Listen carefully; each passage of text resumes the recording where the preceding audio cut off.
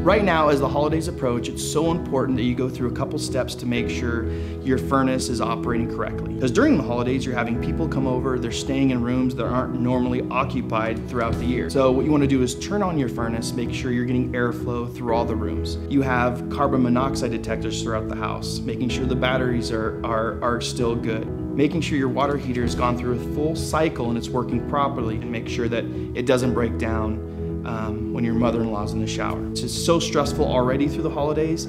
Having something like this go wrong during that time is avoidable. The other thing is power outages. I highly recommend calling a professional and coming up with a backup plan, either a generator, battery backup, a surge protector, to make sure those critical pieces in your home are continuing to operate even though you don't have power coming to your house. Home Experts is brought to you by Gilmore Heating, Air, and Solar.